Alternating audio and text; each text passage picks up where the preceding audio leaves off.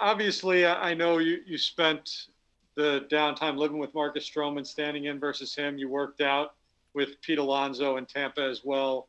Having been able to do that, how much do you feel that you've been able to hit the ground running since getting here to summer camp? Yeah, I mean, like you said, being able to stay around with Marcus Stroman, be around him, just being able to, talk to a pitcher, pick his brain, and just see how he tries to attack hitters and just learn from a really good pitcher.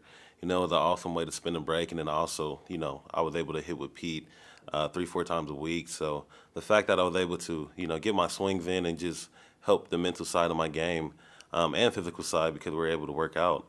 I think that's a big part on why I can, come here and hit the ground running, like you said. How do you prepare for a season like this, where, as of right now, your role is still very much unknown? You could play left field, you could be the DH, you could come off the bench for a significant portion of the season. How do you go about prepping for something like that? Yeah, I think, especially the way this season is laid out, it's definitely going to be a different season.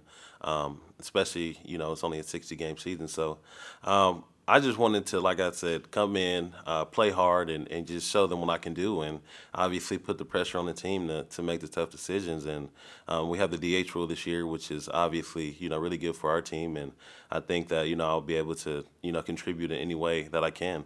And I just wanted to come in and show them I'm ready. So I'm gonna continue to play hard, put pressure on them, and we'll see how it goes when the season comes.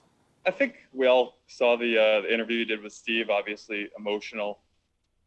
I'm just curious, since you've gotten here to camp, what kinds of maybe conversations, things guys have brought up to you, conversations you might have had with your teammates. Just what has been kind of the general reaction to your experience, given all the social injustice issues that have been going on. Yeah, I mean, from the day I got here, even before I got here, a bunch of guys on the team reached out and just showed their, outpours, love and support, for me, for my community, for the things that I've gone through, for the things that we've gone through, and I can't even, put, some of those things in words, just, from my emotional side, because, like I said, we have guys in the front office, who came down and wants me to, really stand by this and really help, my community, and they're really moved, and, just to see the impact that, I had, and just the people around the world, people out there protesting, the people who are really, trying to make a change, I'm very moved by it, and